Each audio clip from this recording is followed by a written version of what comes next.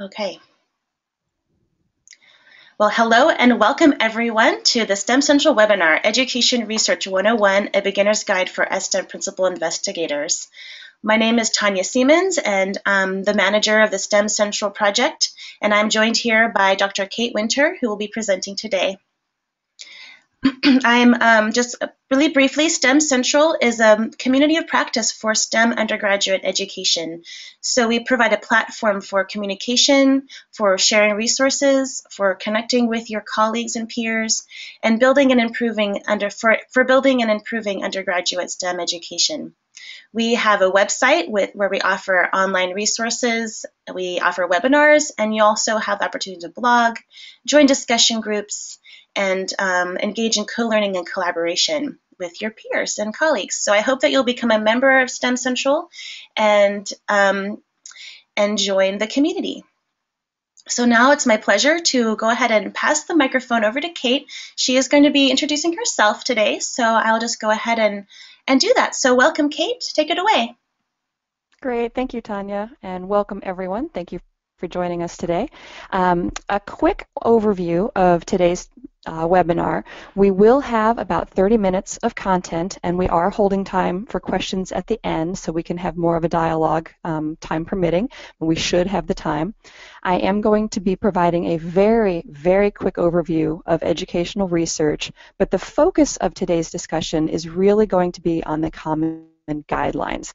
And to cover the entire document in a half hour, it's going to be very brief, fairly high level, and fairly fast. So I will be having some pulse checks, some different interaction points midway to gauge your engagement and to determine whether or not folks are more interested in certain aspects or another. And as best as possible at the end, we can go into more detail at the end. So a little bit about me and why you are listening to me today. I have been working in educational research and evaluation for over 12 years. My areas of focus tend to be in gender and diversity in STEM, professional development for faculty, college student access and persistence, and institutional cultural change. So I worked with the University of Washington's NSF Advanced program from 2003 to 2009. And I continued working on issues of faculty workload and institutional transformation with the American Council on Education for 2 years with their Alfred P. Sloan Foundation projects. And then I've been lead evaluator on numerous federally funded projects in K-12 education, as well as campus-based initiatives in higher ed, and even some projects for national associations. I've been an independent evaluator since 2013, and I am a member of the American Evaluation Association, and I adhere to their professional and ethical standards, and I follow both the What Works Clearinghouse standards, which were established by the U.S. Department of Education, and the Common Guidelines for Education Research and Development that are from the U.S. Department of Ed and NSF, and we're talking about those today. And the reason that we're even having this webinar is that the STEM program officers approached STEM Central and asked them to host a webinar on the common guidelines and educational research broadly because it is becoming more of a focus. If you read the current post for the STEM, it's not just about providing the funding for scholarships, it's also to enhance and study effective curricular and co-curricular activities that support recruitment, retention, student success, and graduation in STEM. So the leaders with STEM wanted to make sure that you as program principal investigators, feel comfortable with that side of them. So that is what we will be doing today. The common guidelines that we're talking about are much, much, much broader than STEM. These are applicable to most, if not all, of the federally funded initiatives right now from the Department of Education, NSF, many of the large funders. So our objectives today are to increase your awareness of the common guidelines for education research and development. Specifically, there are 3 broad categories of education research included, including 6 general types of research. So with those 6 general types, as I'm introducing them, we'll talk about the purpose of each of them, the very abbreviated theoretical and empirical justifications for why you would do one type instead of another, the abbreviated guidelines for what is expected to come out of these projects, the evidence that comes out of these projects, and the guidelines for external review and feedback. So very briefly, what is education research? Can I have a show of hands from the audience for who is a STEM background person?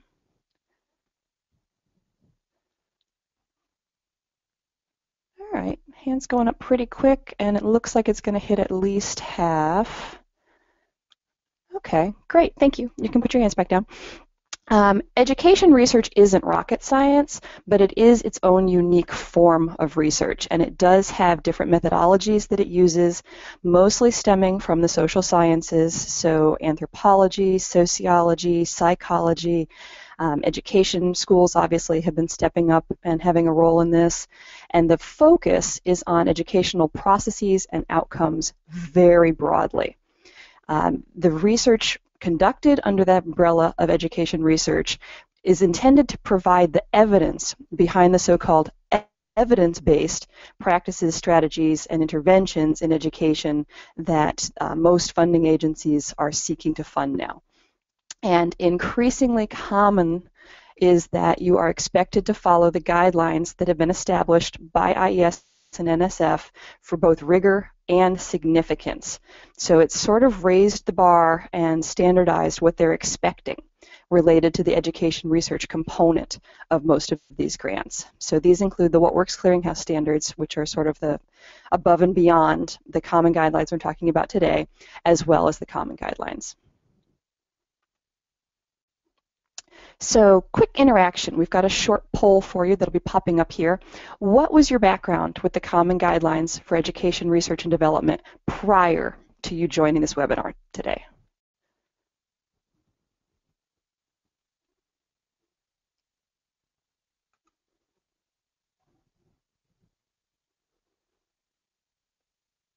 All right, we got votes coming in pretty quick.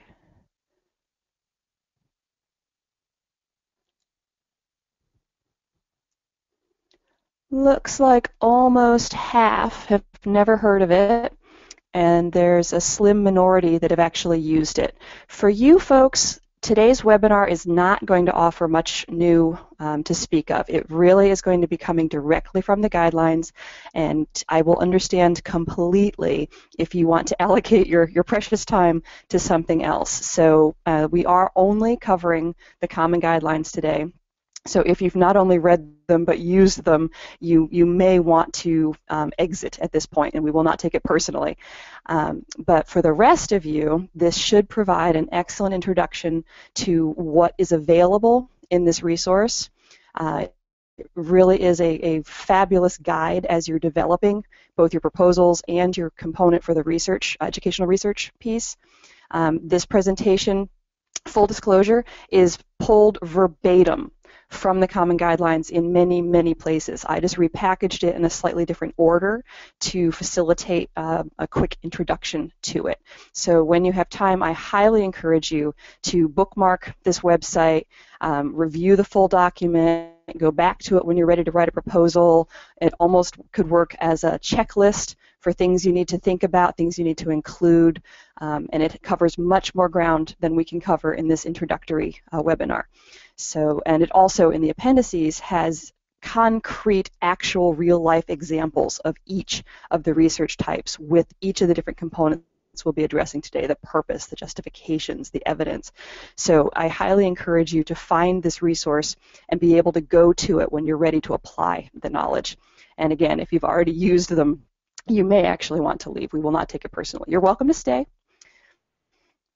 So the assumptions behind the common guidelines that are written into the document are that while these 6 research types generally follow a sequence of development from very foundational to more impact analysis, that knowledge development is not necessarily linear and can be informed from various places along that continuum. So they don't have to, you don't have to necessarily progress from research type 1 to 2 to 3. You can move in and out as appropriate for what you're investigating. Investigations can also skip phases. So, example, the technology, the MOOCs, have made large-scale testing possible prior to doing small-scale testing. It's not needed to do more cost-effective small-scale testing before doing large-scale because MOOCs make large-scale testing very economical. So it's possible to skip depending on what data you have available and the details behind what you're doing. They also recognize that single studies or projects may include aspects from more than one research type. So the examples that they give is that like a design and development research project might include a small-scale study to assess the efficacy of what you're looking at. Or your efficacy research might engage in design and development cycles to improve the intervention that you're looking at. And that foundational studies could include any of the elements. So you don't have to have only one research type to pigeonhole your project within. Hey, Kate, I just want to, sorry, this is Tanya, wanted to just chime in here. We did have a little clarifying question. What Perfect. does IES stand for? Oh, I figure someone would ask that, and I can't remember off the top of my head. It is the, I'm going to Google it quick. It's part of the Department of Education. And it stands for... is it Institute of Education Sciences? Yes, Institute of Education Sciences, exactly. Okay. Thank you. Pop quiz for me. So, without further ado, the first of the broad categories within the Common Guidelines for Education Research are the foundational research and early stage or exploratory research types of projects. So there are two different research types within this category, and they are foundational research or early stage or exploratory. And they are designed to contribute to our core knowledge. So that foundational, that fundamental understanding, that real base level from which everything else can be built upon, related to education broadly. So whether that's understanding teaching and learning, whether it's talking about how educational systems operate, whether it's looking at various models within education. It's very, very broad, and it's really related to that basic knowledge that we build upon. The second category is design and development research, and these are intended to actually develop solutions. So the foundational and early stage may have identified very clearly what some problems are. The design and development are designed to start working for solutions. So whether there's a goal related to some educational outcome or improving student engagement, it's really looking at how can we help achieve those desired goals. And these represent research type number 3. And each of these we'll be going into individually. The third broad category are the impact studies. And these contribute to how we know what's working or not working, to that evidence of impact. So they generate reliable estimates of whether or not a fully developed intervention will have the intended outcomes that it's designed to achieve. So these include 3 different research types: efficacy research, effectiveness research, and scale-up research. So quick interaction point, it's our second poll. Which of the statements that you see are true?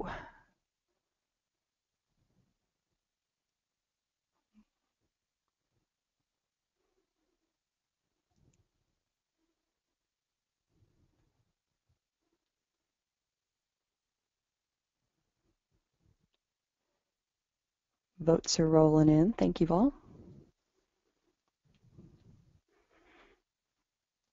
All right, we've hit the majority. Absolutely, there are 6 different research types, and no one fell for the trip-up question. Projects do not have to fall within a single research type, and getting into this education research stuff is actually really, really exciting because it allows you to your efforts are having the impact that you want them to. So I highly encourage you to start finding some love for this type of data. It is very different from most STEM research from what I've learned from my STEM colleagues, but it is really exciting to be able to quantify what outcomes your efforts are having, because so much of our lives and attention and passion are focused towards improving these educational outcomes. It really is great to be able to know concrete evidence, what is working and why, and how that can be replicated elsewhere. So getting into the specifics of the 6 different research types, our first research type is foundational research. And these, again, provide that fundamental knowledge that may contribute to improving learning or other relevant education outcomes, whether that's diversifying your STEM classrooms, getting more diverse students to succeed so that they're ready for the STEM workforce. Whatever is going wrong broadly in education, this looks to find out, to define it, basically, to describe it, to understand it better. These types of projects seek to test, develop, or refine theories, whether of teaching or learning, or of, again, diversifying our classrooms. It's very, very broad related to education. And they also may develop innovations in methodologies or technologies that can enhance or inform research and development in different educational contexts. So again, these are very basic knowledge point, figure something out for the first time kinds of projects. Their purpose is to advance the frontiers of education and learning very broadly. Again, to develop and refine theory and methodology, and to provide that fundamental knowledge that can be built upon for either improving teaching and learning, improving the diversity of our students, improving the diversity of our faculty, whatever is going wrong in the educational arena, these help provide that fundamental knowledge behind it. So when you are proposing a foundational research project, the key unique aspect of the justification is that it needs to address something important, some practical research problem or question related to education broadly, or learning, or some specific aspect, and they need to outline the theoretical and empirical basis for why you think it's necessary. Why should this project be conducted, and what do you think it'll provide? If you finish this, what will we know? How will it further our core knowledge? So those are the reasons why people do foundational research projects. The evidence that is expected to come out of foundational research are advances in theory, methodology, or just the understanding of these important constructs in education or in learning specifically, or different aspects, and to provide those findings that can serve as the basis for future work. So these really provide that foundation for moving on to either early stage testing or design and development or efficacy. They all are based on these early types of research projects. And the foundational research projects are the only type of research included in the Common Guidelines that do not have an explicit connection to education outcomes. So you can use a foundational research project to examine a phenomenon or something that's going wrong, and you're not necessarily expected to have any closer understanding to, well, this is being caused by that, or, this relates to that. It's more the descriptive, this is what's going on.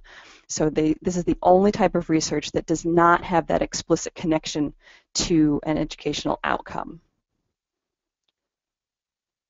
Research type 2 are the early stage or exploratory research.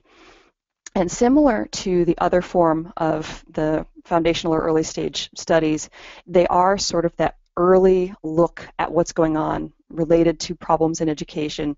These examine relationships among some of the constructs. So whether it's looking at challenges related to diversity or the background that students come in with, or whatever constructs are identified largely from the foundational projects.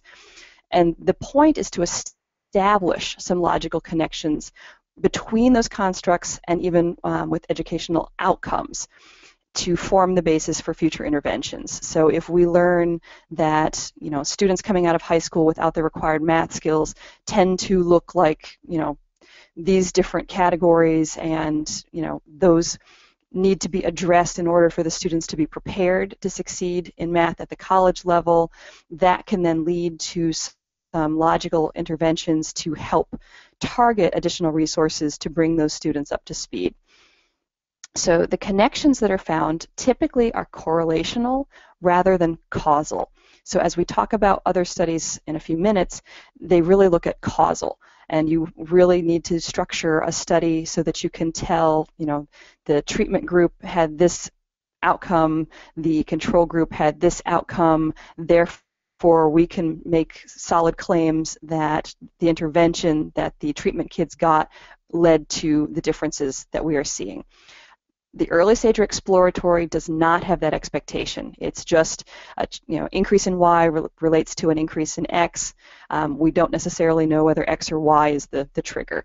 So that's the unique piece for the early stage or exploratory.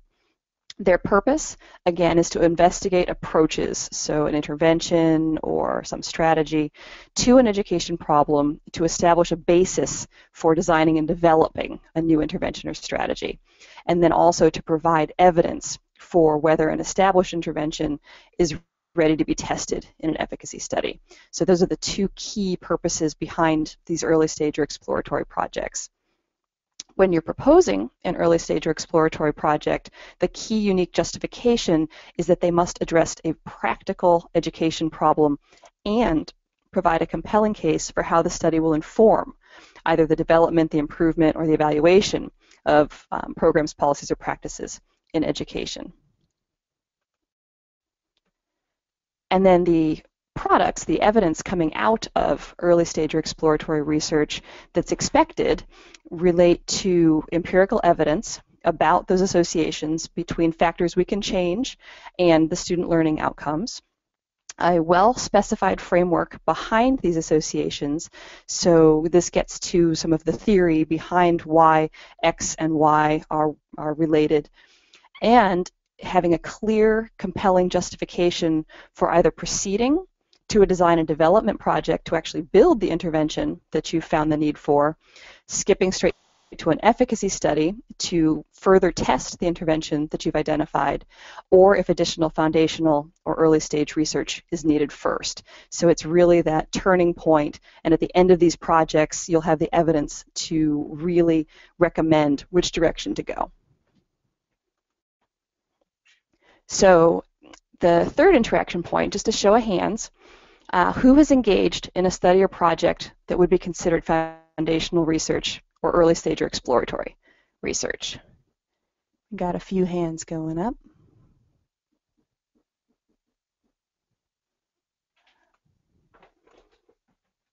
Great. These studies really do provide that necessary information for being able to craft appropriate interventions and to know where to put your time and resources. So great, thank you. You can put your hands back down.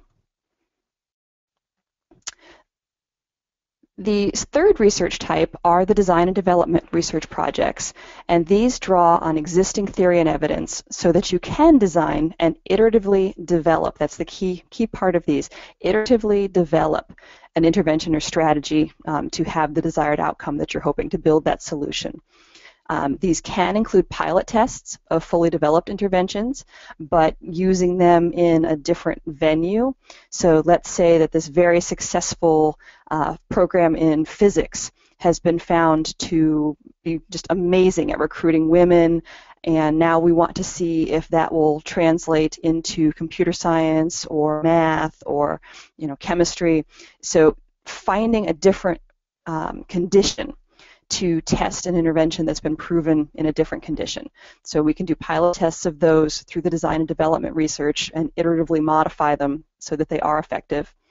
And the results typically lead to either additional work to better understand the foundational theory, or they show that the intervention or strategy is promising and that additional testing is warranted and the appropriate next step. So the purpose behind design and development research are to develop those new or improved interventions or strategies to achieve well-specified learning goals or objectives. And learning goals and objectives are very broad. And again, we're talking anything going wrong in education. It just needs to be well specified. You can't just say, well, we're going to improve student outcomes. That's pretty vague. They want a very specific focus and they want very clear understanding of how your project will address getting there. So there are 4 components to these, and it's basically just that you must design, your iteration, and keep track of what you're doing. If we've got time, we can go into these at the end. They map to the outcomes that we'll talk about in a second. The justifications behind this type of research. So when you're proposing one, you really need to explain why the proposed project should lead to the desired outcomes, whether that's improving something going wrong in education or increasing efficiencies in the system, definitely above and beyond what current practice provides. So basically, there is something going wrong. This is why we need to fix it. We think this project is that fix, but we need to design and develop it and get it perfected before it's ready for full-scale testing. The evidence that comes out of design and development research projects include your fully developed version of the proposed design or research. So you propose in your design and development grant that you will build something, and you've got a pretty clear idea of what you think it's going to be, but then you iteratively tweak it and test and tweak and test until you find that perfect combination and you have your fully developed version.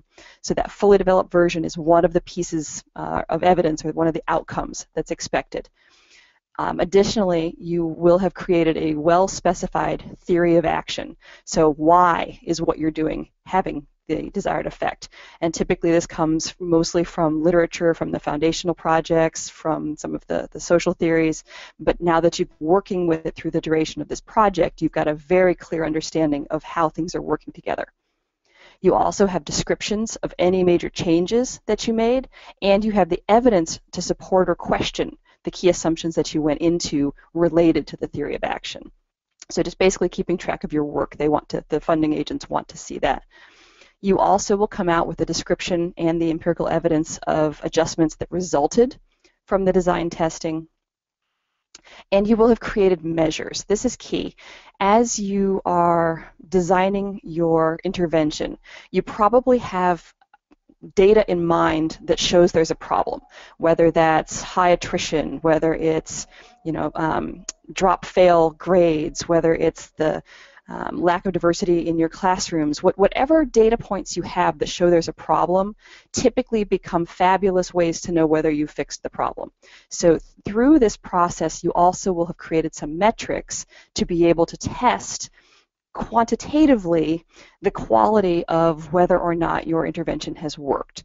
So that is a huge piece that's expected to come out of these projects, are the measures, the metrics that can be used to assess the impacts. So that is a big piece. And you also then have the data demonstrating the project's success, because you will have been piloting and figuring out what you need to keep track of and what matters. So that pilot data will show whether the intervention has promise or whether additional work is needed. Ideally, you will have worked out the kinks before the end of the project. Show of hands, who has engaged in a study or project that would be considered design and development research? Pretty good number of hands going up.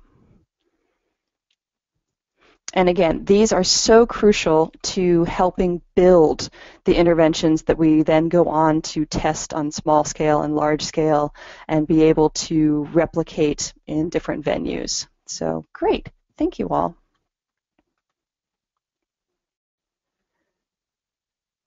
With the 4th research type, we enter into the last category, so the impact studies.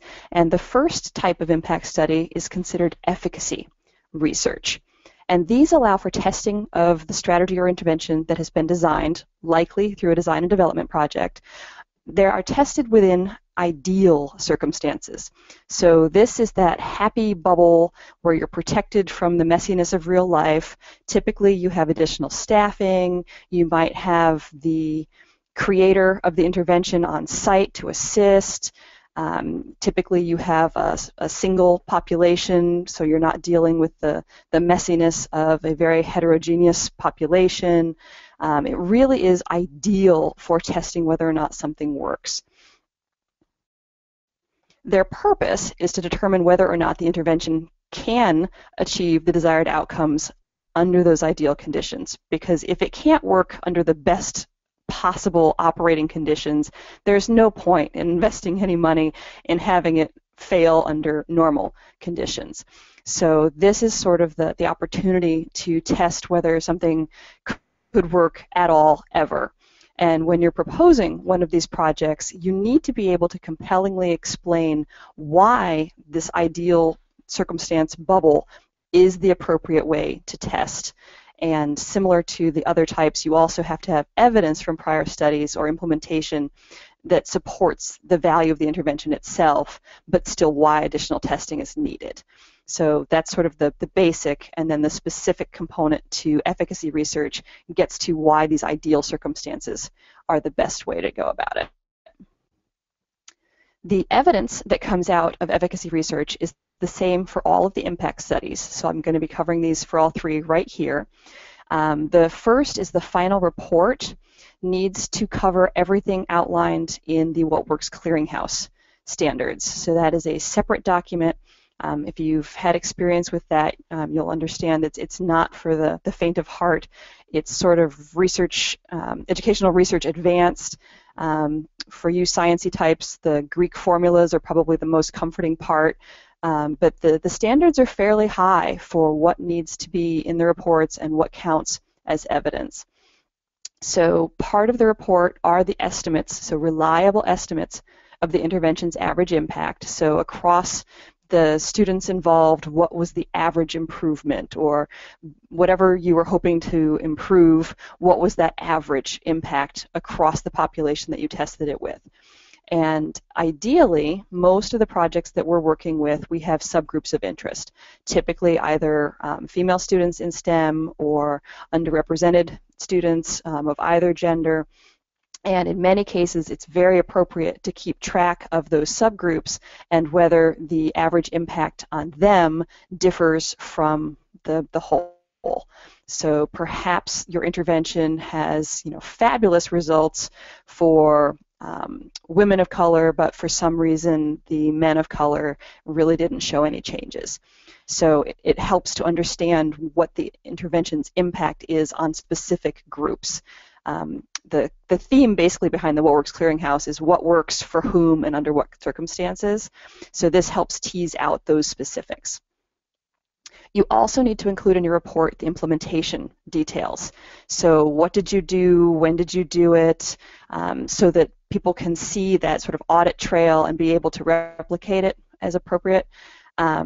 For both the intervention and your counterfactual condition. Your counterfactual condition are the students that don't get, or students or whatever your population is, who don't get the condition. So they're the control group, the comparison group, whatever you want to call it. They are business as normal. They don't get the new intervention that you're testing.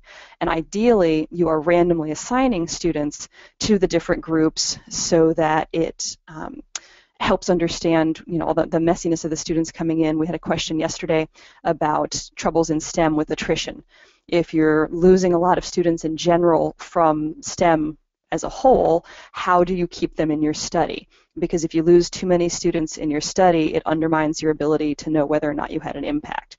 So ideally, if you're randomly assigning students to the intervention and your counterfactual group, you'll have the same proportions exiting if they do exit, and that actually helps with your workarounds for attrition if you're not losing all of one group and not the other. So keeping track of all of what you've done is huge. And then the last piece are the losing the ability to talk. Implications. Thank you. It's been a long day.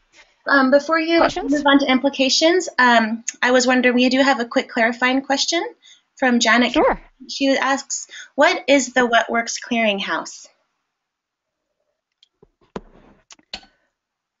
All right. I was going to say Big Brother, but that's really too harsh. It's really designed to be a resource, first and foremost. So it's meant to be a clearinghouse of literally what works. So not just promising practices, but proven practices in education. And to meet their threshold for showing that level of success, they have various requirements. You can have 3 different outcomes from their review in order to make it into their database for projects that work. You can meet their standards without reservation, that's the gold. You can meet their standards with reservations, that's sort of the silver, and you cannot meet their standards, which isn't even really bronze. It's just that's not, it's not good. And they have different sort of a point system depending on what type of approach you used in your educational research. Only random control trials with certain levels, minimal levels of attrition, can achieve the meets the standards without reservations. Non-randomized studies can meet it with reservations, and RCTs that have too high of attrition can also meet the standard with reservations. And there's different size requirements, different numbers of participants, institutions. There's a whole host of different things that they look at in order to count as having a successful project. So a lot of federally funded projects are starting to follow those standards because you want to show that level of rigor and that level of significance. So again, they are much more advanced than the common guidelines and the information provided. But if you have time and you have the interest, it's very interesting to look at how the government is treating different types of projects. Unfortunately, the majority of what works tend to fall under quantitative approaches because they are easier to aggregate across projects, and the qualitative, I think, somehow loses out. I think there's significant value in getting qualitative data and hearing the voices of the people we're trying to help and work with, but the What Works Clearinghouse really doesn't have a lot of room for that. So that's sort of the What Works Clearinghouse in a nutshell. We can have a little bit of time at the end. We're towards the end. So if we have time, we can go into those if that's what people are interested in. But it's a very fascinating process, and it's where a lot of the education research and the funding behind it is going. But just to finish out the efficacy, or the evidence to be produced by all of the impact studies, the last piece are the implications of your findings for theory of action. So typically, you will either find favorable impacts, and then you will have all the replication information for other people to do what you did and have the same great outcomes. Or if you don't demonstrate favorable impacts, you might have or should have the possible reasons why. So if someone else attempts to do a similar project, they can avoid those same pitfalls. Or maybe the challenges that you faced in your specific circumstances aren't relevant in a different circumstance, so they might not have the same problems. So those are the 2 different outcomes and the implications that are required. The next 2 research types will go pretty quickly because they're very similar to efficacy. Effectiveness research examine the effectiveness of a strategy under normal operating circumstances. So their purpose is to get the estimate of impact in routine practice, nothing special, no safe bubble to experiment within. And when you're proposing one of these, the unique piece is explaining why testing under routine circumstances is warranted. So again, these tend to be fairly small sample.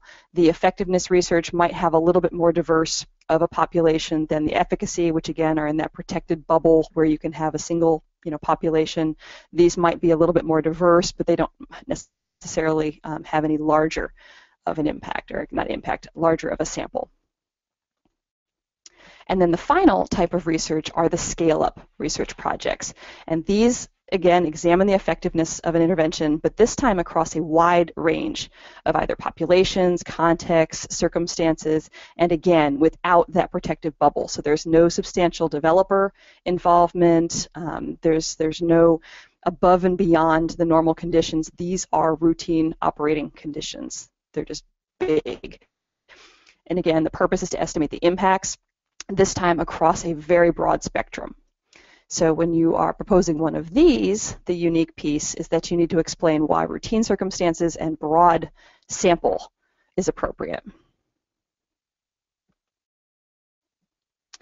And then the final piece is applicable across all of the 6 research types. These are the guidelines for external review and feedback. So each of the research types we've talked about should be subject to a series of external critical reviews from the design process, the implementation, the analysis, and your reporting.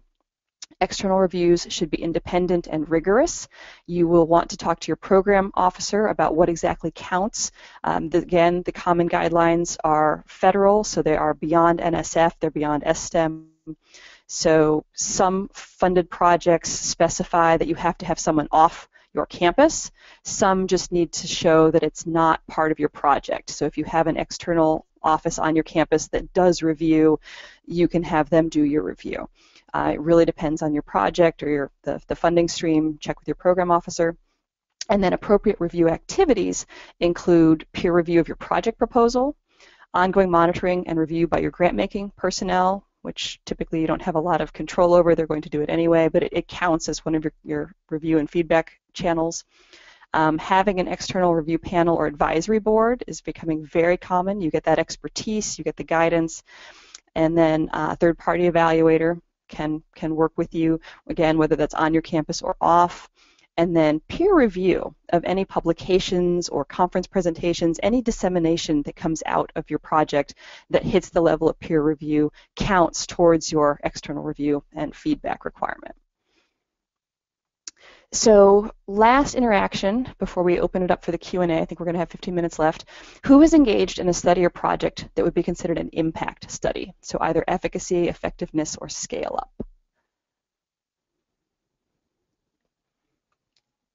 All right, a few fewer hands than the others.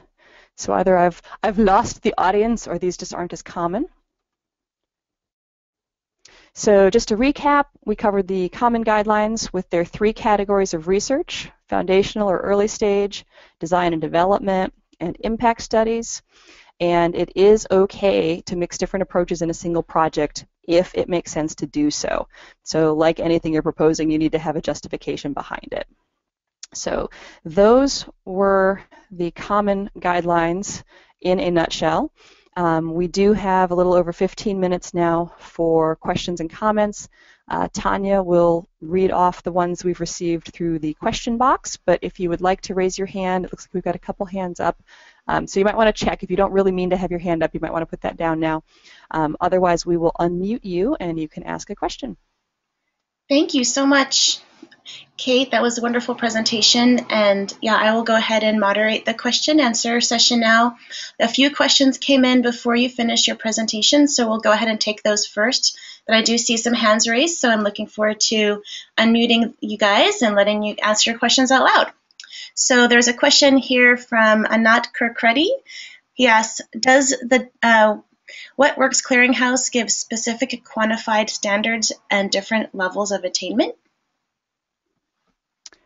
If I understand the question correctly, I would say yes. They have guidelines for statistical power, for error, for everything you can think of for showing the impact of your projects. And if you meet things at different levels, you can either hit the meets with reservations, meets without reservations, or does not meet the standards. I also noticed that Anat does have his hand up, so I'm going to go ahead and unmute him in case he wants to. Or, Anat, do you want me to unmute you so you can talk? If not, you can take your hand down. Okay. Oh, he took his hand down. No, it's back up. I'm going to unmute him. There we go. All right, go ahead, Anat. You can talk now.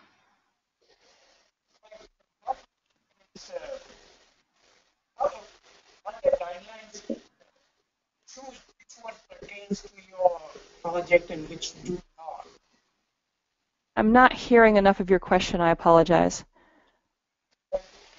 You mentioned there are some standards. How does one go about selecting the standards that these are appropriate and these are not? Oh, I was not involved in that. Those were some high-level folks with the Department of Education and many educational research experts. I'm sure it was a rigorous process, but I'm not prepared to talk in depth about it. I didn't do my homework on that for this presentation. Okay, thank you for the question. I'm going to mute him now. And then the next question from Karen Krapcho. She asks, are the goals of the Wet Works to disseminate best practices with conclusive education studies, and how large is the list of positive studies? Ooh, great question. Yes, the goal is to create that clearinghouse of proven practices in education, whether it's K-12, higher ed, across the spectrum. They have been focusing mostly on K-12 so far because a lot of the funding went that direction with No Child Left Behind. My understanding is they are seriously backlogged on not only the higher ed but also some K-12 research.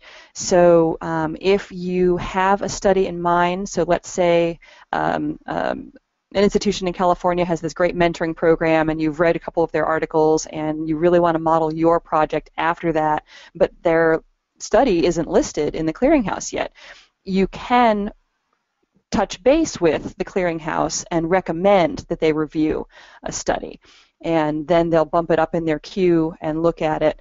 I'm not sure how large the list is currently. It is growing all the time. They have a continuous review process and several different teams reviewing studies, but it is slow and they are backlogged.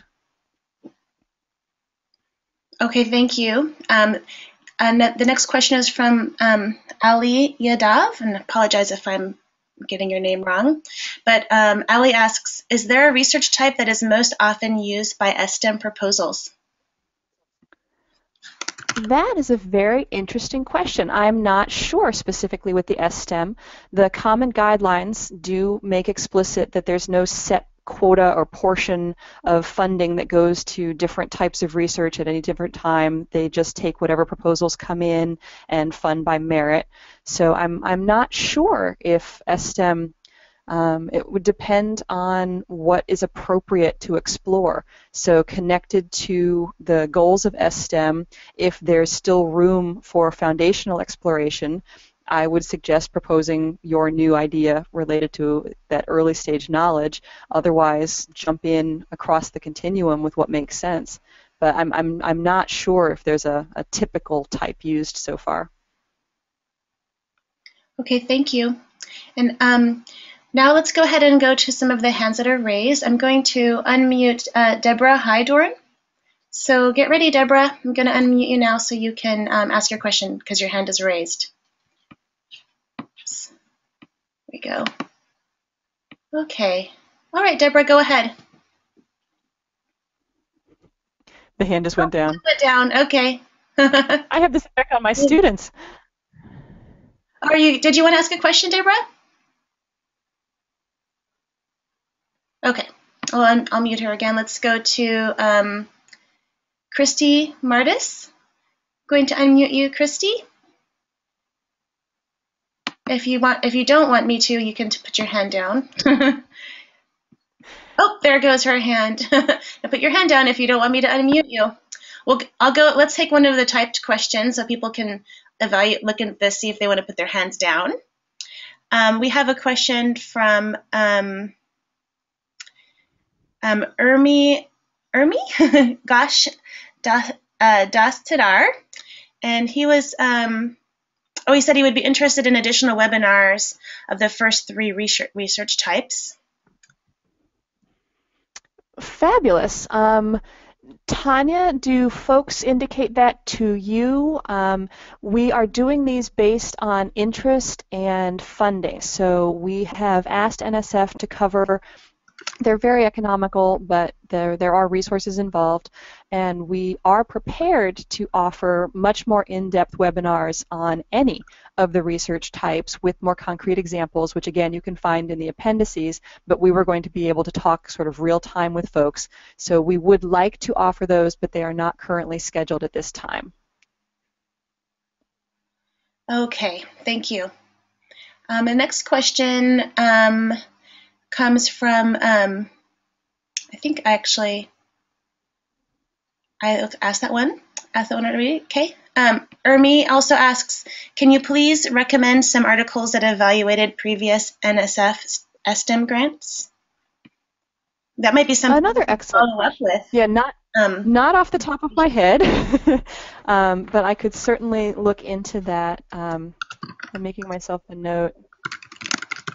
Yeah, this would be something we could definitely post in on STEM Central. We're going to have a resource page for this webinar where we can begin to accumulate some more documents and address, I guess, some of those questions that we can't address right away. We can post responses to those questions on STEM Central and let you know where they are.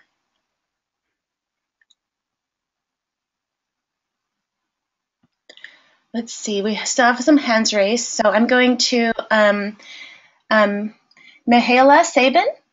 Would you like to ask a question? Your hand is up. Oh, going down.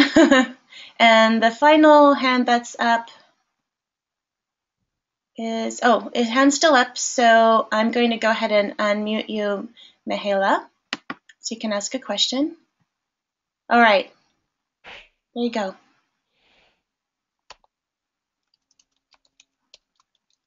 Did you want to ask a question? Oh, okay. I guess there's a kind of a technical problem with GoToWebinar, and some people's hands show that they're up, but they're actually not. So it's okay, no worries. Let's see, we have another question from Justin Perneski. He asks, it seems like the efficacy studies under ideal conditions would be difficult to do. Are they common and are they expected? Very interesting question. Not necessarily expected. Nothing is expected except that you find the best balance for the project you want to do and then pitch it appropriately. As far as whether or not they're difficult to structure, it depends on what you're doing and who you're doing it with. So if you already have a sort of homogeneous group of students working in a first-year course or a gatekeeper type of entry-level course, and you can sort of only look at that group, and again, you're still have to have a comparison group, but they would be very similar in that sort of homogeneity. If you already have a group that fits that sort of ideal, then having the developer for the program you want to implement and having those sort of safety nets in place, it's not as difficult as you would think. And they are appropriate for some things that may be the more innovative, risky. You don't just want to go live with it in regular operating conditions. But there's certainly no expectation for any of the different impact studies. It's really what makes the most sense for what you're hoping to explore. Okay, great, thank you. We also have a question from Janet Callahan. She asks, what does this webinar relate or overlap with this STEM call? So what categories of research do you think the call is asking for, if any? The STEM call for proposals itself, I think that the reason that the STEM program directors contacted STEM Central to provide this overview is just because there's the growing expectation for the educational research component. So it's not specific to any different type of research as far as the early stage or effectiveness. It's really just that you need to be more cognizant and intentional with structuring not just what you're doing, but also how you're evaluating it and sort of studying what the impacts are. So I don't think there's going to be any specific call for a specific research type. It's really just more raising the awareness that this is an expectation that is growing. Some of the earlier STEM awardees didn't have as much of this behind them, but as NSF is becoming much more interested in empirical evidence related to the funding outcomes, which I think is across the board federally, taxpayers want to know that their dollars are going to good purposes, so the expectation for having proof of what those outcomes were has risen.